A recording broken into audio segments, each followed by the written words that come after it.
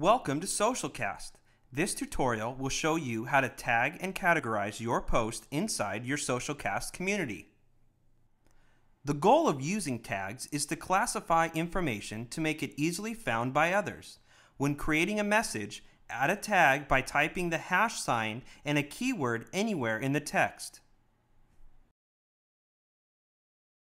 New tags can always be created, but to help organize tags more efficiently, tags can auto-complete. When you begin typing a tag, a list with already established tags in the network will appear.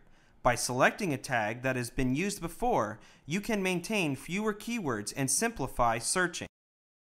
Clicking on a tag in any post will run a search query for that term. You can also search for a tag within the tag cloud that appears in your community. Another way to organize information is through the use of categories. Network administrators set up categories. When posting a message, select a category from the drop-down menu.